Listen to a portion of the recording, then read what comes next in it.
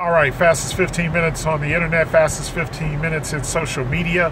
My name is Judson Powell. Please hit the like button, please hit the subscribe button, please hit all the buttons for me, and I thank you very much. So, a lot has happened.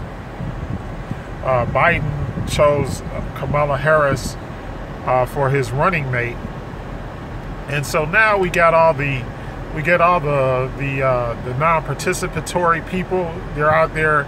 It seems like they are participating, but they're just participating ignorantly. And that's right, I'm calling you ignorant, because if you don't vote, you're ignorant. All right, that's just straight up. Okay. And once again, I'm leaving the door open because I'm a good guy. I'm leaving the door open and say, look, if you can show me how this non-voting apathetic stance is going to actually help our race, how it's going to actually help, people of African descent. If you can show me how it helps, then I'll join you. Hook, line, and sinker. I'll drive it because, in fact, I'm being hypocritical about Kamala. I'm being honest. I'm being hypocritical because I don't really like her a whole lot, but I'm doggone sure going to vote for her, because right now this is like, in the words, of John Lewis, our great ancestor, he said, this is like the most important election in history. And this is why. Because we're at a turning point. All right? Listen close. Listen to me. Don't just talk about me, listen to me. All right? On this particular point. There is no bigger election that has ever been held in the history of the United States. Why? Because if Trump gets reelected and goes unchecked, right? If Trump gets reelected and goes unchecked, you might as well just realize that slavery will be back. Slavery is a choice. And the choice is don't vote for Trump. And I keep trying to tell y'all, white nationalism is alive and well. These people ain't backing off.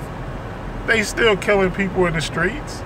They just trying to not publicize it as much. But there's still black men and women dying in these streets from police brutality, from neglect, from lack of having health insurance, and COVID or whatever they're dying from, they're still dying. All right. So don't get the game twisted. They want us back as slaves. Why? Because they don't want to give us money. They giving y'all, like I said, they giving y'all $1,200, and they're giving their rich friends, $1.2 million. Big difference. They're helping out corporations. They're giving these people, and and the funny part about it is, it's your money. You're the tax base. Who do you think is paying taxes? Who do you think goes out there and buys stuff, pays these sales taxes, these excise taxes, all of these taxes, these property taxes, everything? If you own property, if anything like that, who do you think is paying for all of this? And all of these billionaires are becoming bigger billionaires by the day, and talking about getting rid of stuff and deregulation and deregulating all this stuff and repealing all of the Obama era rules and regulations that were in place. Why? Because they want control back. And what, they are so greedy and they don't care. That's how come they continue to allow, Trump was impeached and they refused. This is how tight they are, and they refused, to put him out of office. And now we got the highest death rate from COVID-19, coronavirus, whatever you want to call it. We got the highest death rate in the world, the highest infection rate in the world, and we're supposed to be the greatest country. We're supposed to be the greatest country on earth, and we're supposed to have all of this technology and all of these, all of this stuff, but it's exposed us as being weak. Other countries don't respect us. And it's all because of Trump. It has nothing to do with, we don't follow the rule of law anymore. The rule of law is out the window. So what do you think if he gets a lame duck term? So if he gets 4 years unchecked to do whatever he already done crazy stuff, and his people won't even check him. His own people don't want to check him. They'll vote against him when they go into the voting booth. But if everybody else don't vote against him, what difference does it make? This is very important. You have to vote like you've never voted before, because this comes down to, it's basically a referendum on who's in control. And that's what. And once again, I will go back into it. Political power is what people with economic power seek. Political power and economic power go hand in hand. When people get money, you know what they do? They get in bed with politicians so that they can get. That's what this whole thing is about. They're going to deregulate the post office. Y'all think that this stuff is just happenstance? No, it's a plan. It is a plan. And you think if they get reelected again, you think the plan ain't gonna go all the way down? Because be honest, what's really they haven't moved a muscle to arrest Breonna Taylor's murderer. Because they don't care. There are still people dying in the streets. There are still people being shot and killed by the police, innocent people. There are still people wrongfully convicted in jail cells and in prisons. We're the most incarcerated country on the face of the earth. Everybody, in fact, it's estimated that 2/3 of everybody in the country will end up either in jail or on probation or have some type of mix-up with the law at some point in their lives. And I know it's got to be higher for black men and now black women. We've got nobody following the elders or the ancestors. You are your elders. You are your ancestors. The life force is in the blood. So if their blood is running through you, then why are you acting completely like somebody that you ain't? Your elders didn't act like Meg Thee Stallion and Cardi B. Your ancestors did not act like, it's like, come on, y'all. Y'all got to wake up and vote like you never voted before, because their whole game, and y'all can't even peep game.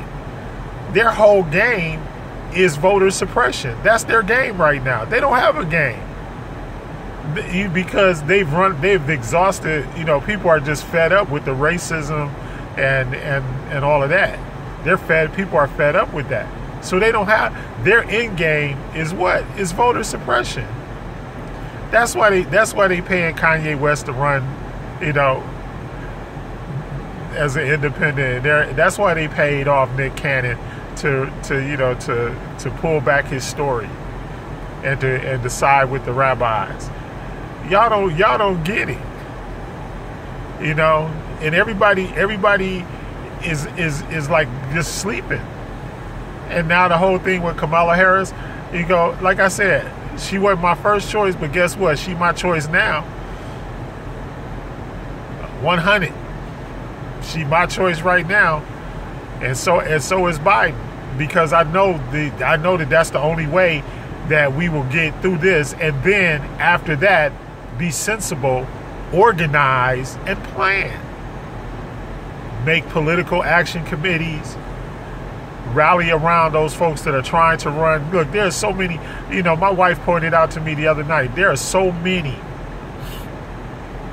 seats that are unchallenged and unrun for. I didn't realize that there were that many, like, political offices. And I'm talking about, in the state house, even in Congress, and then because nobody ever challenges these people because we are apathetic. Stop being apathetic. Go, run for office, do stuff. Stop sitting there saying what the white man did and what all this. Don't get mad, get paid. Start getting into these offices, get power, get political power, get economic power, get all the power you can get. But to sit up there and not vote is ridiculous, because there's no power in that. If you can show me the power in not voting, then I'll do it. But there is no power in it, because the way that the laws of this land work, the way that the law of the land works, there is no way that you can gain anything without political and economic power. They go hand in hand. That's why people with money run for political office. That's why people with money are always around politicians. That's why they hanging out. In fact, that's probably the main reason why anybody would hang around Trump. Why? Because if I'm Jeff Bezos, or if I run any of these major billion dollar multinational corporations, of course I want them to close the post office so that you'll have to pay me to deliver all your packages. Of course I want that. People talk about, it's like, why do people want anything? They want it because what? It's going to make me rich. Why do I want Trump in office if he's going to? Because I know that he's going to continue to cut taxes on me if I'm a rich man. Of course, I don't care, the rest of it. And I'm already rich. I'm living in a mansion. I got, I'm driving a Bentley or a Rolls. I'm chilling. Why do I care? Why do I care about the little people or what's going on? Because my reality is not your reality. All right. And then I want to talk about Sumner Redstone, who passed away at age 97, who basically controlled your life. And most of y'all don't even know who he is, but he literally controlled your life through the late 80s, the 90s, and the early 2000s. He controlled, and he's still controlling your life, because they're the ones that came up with all this reality TV and all of this stuff. Even if they didn't come up with it, they were the ones that made money off of it. They're the reason why, they're the reason why you have all of these so-called reality stars and people showing you how to go out and fight each other in public and all this kind of stuff, which is crazy. Or showing you how to, they created beef, East Coast, West Coast. They created that to make money off of you.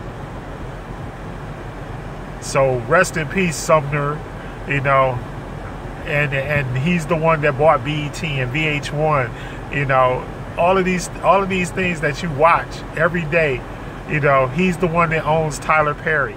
He's the one that owns all. Don't get the game twisted, because y'all playing at a low level. Once again, y'all playing checkers, they playing chess. They figuring out how to make big moves. Now, one thing that you got to figure out, look, get in there and play the game. But if you ain't in the game, what we used to say back in the day, it's like lotto. You got to be in it to win it. If you ain't got a ticket, if you don't punch a ticket at the, you not going to win. If you don't punch your ticket, you not going to win. You will lose every time. And that's why we are in the situation we're in. Oh, we're not going to vote for Hillary. Well, you got Trump. So don't be mad, and everybody want to talk about Obama, but look, things were not as bad when Obama was president. I don't care what color you are, who you are, whether he liked gays, whether he didn't, all that stuff is all insignificant, because right now the country faces a problematic time. And you got to figure out, we need leadership. We need somebody that's going to take care of this coronavirus. We need somebody that's going to take care of the finances of this nation and all of that. And if we don't get it, because look, Trump is not that dude. He's already proven it. He's not that guy. And the border wall and all this stuff that he campaigned on, it was all just to motivate his constituency. Give them stuff that's basically smoke screen and mirrors.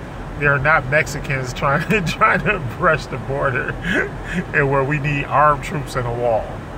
That ain't the problem. That is not the problem. And stop, and that's the other major thing. Stop falling for the okie doke. The okie doke has been in for 4 years. Y'all need to get the okie doke out. So vote Biden and Harris, and do what we got to do. Just do what we got to do, but then get active. You know, and if you want a different president the next time, then make it happen. You got 4 years. Anyway, Fast 15 Minutes is up. Like button. Love you.